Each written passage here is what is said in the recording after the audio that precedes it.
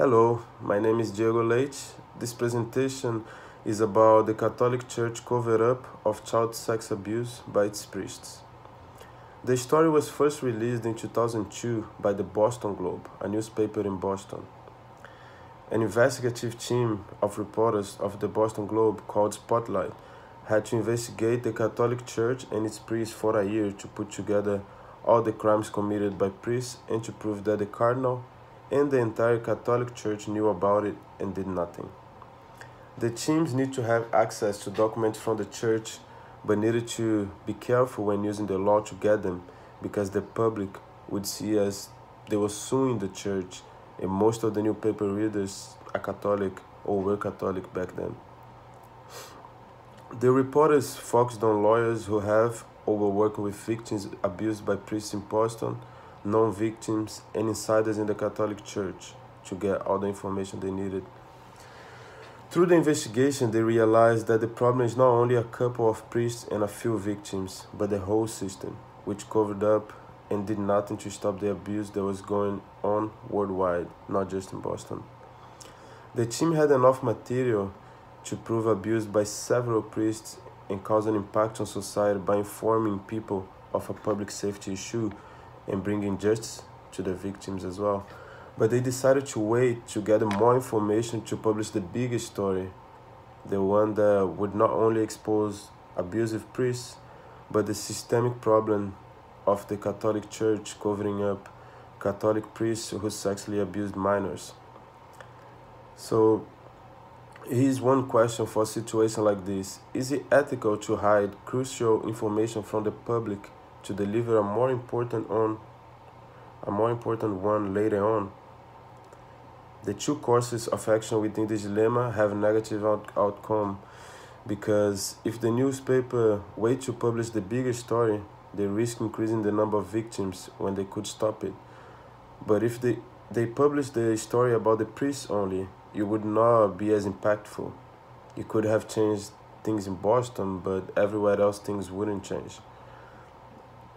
Marty Baron was the first Globe's Jewish editor-in-chief, and his first task for Spotlight was to investigate allegations against John Gigan, the priest first accused of molesting more than 80 boys, and the lawyer Mitchell Garabedian that has told that Cardinal Law knew what his priest did. Later on, they find out there wasn't just one priest that the abuses had been going on for a while. Some people thought Baron would want to dig deeper into the story because of his agenda, because he's Jewish, he's not Catholic, but others can argue that an outsider or someone that was not raised Catholic was what the newspaper needed to take action against the Catholic Church. Here is one example of how having an outsider could have changed things for the newspaper. Years before Baron's arrival, Eric McLeish, a lawyer who represented hundreds of victims of sexual abuse by priests, sent a list of the priests accused of abuse by his clients to the Globe. Spotlight's editor, Walter Robinson, Catholic raised, saw the list and did nothing about it. Reporters' personal bias and lives affect their professional work, but I believe this case was covered by them without any agenda. In my opinion, they did a great job on exposing the criminals based on facts, not leaving any information behind, despite its sensitive content. The Spotlight team won a Pulitzer Prize for this reporting.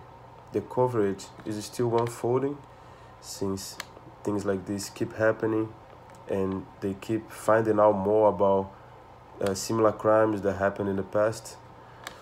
But since the Globe released the story, other news outlets exposed and still are exposing crimes committed by the Catholic Church. Since then, the church was always being watched by reporters, and whenever they find something, they denounce. Last month, the Buffalo News published that Buffalo Diocese was hit with 900 abuse claims in bankruptcy court, more than any diocese. This month, BBC News published more information about the Catholic Church's child sexual abuse scandal. So the story never dies, it keeps coming. it's more and more that they find out over time. So they don't know exactly how many cases there were or how many cases are, because it's so many and they keep finding out over time. So for this story, Sesson's frame used was faulty system, in my opinion, because under the faulty system frame, it is argued that the system is broken and unable to adequately prevent and fight crime, which is exactly what happened in the Catholic Church case, when the criminal justice system failed to punish the priests for these crimes that have been happening for over 50 years.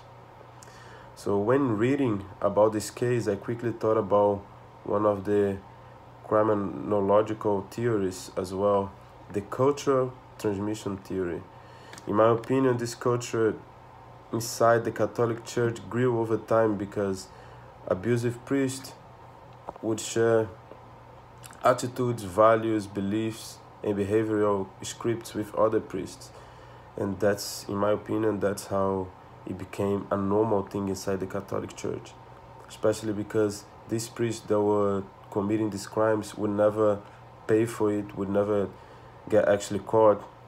In fact, the cardinal and the Catholic Church knew about these things, but instead of punishing them for this, they would just send them to another place, or they would say they are going, like, it's a type of punishment. They would say that they were on a sick leave or something like this, instead of stating the truth. So I would like to play a quick clip now of Cardinal Law addressing the issue. It's not gonna be long. The video is long, but I'm just gonna show 2 minutes of the video. Let me turn my camera here.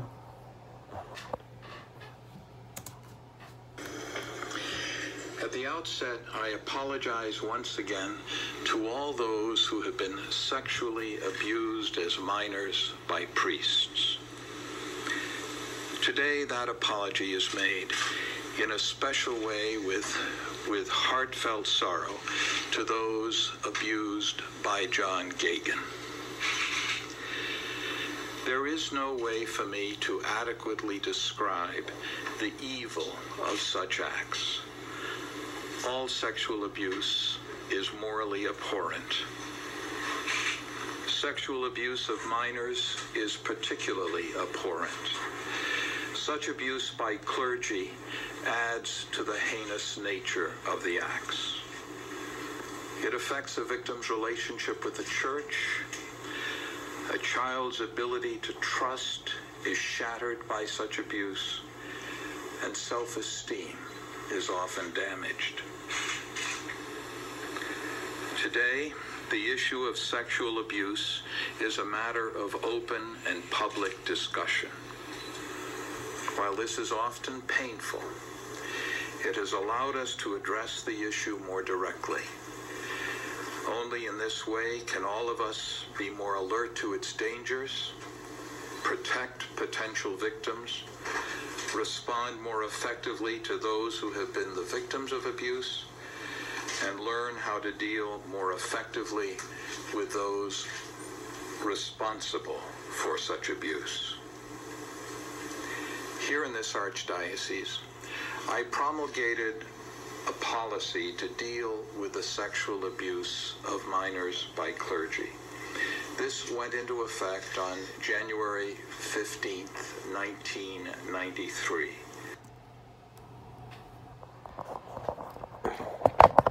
That's Cardinal Law speaking, even though he knew about it, like Spotlight said, like the Boston Globe said, even though he knew about the crimes, he was saying they should have done something better about all of this. So this is Law's first public response to the Spotlight team's investigation. It marks the first stop on a long trail that led to his resignation on December 13th of that year. That was 2002. Thank you so much for your time. That was my presentation. Have a great weekend.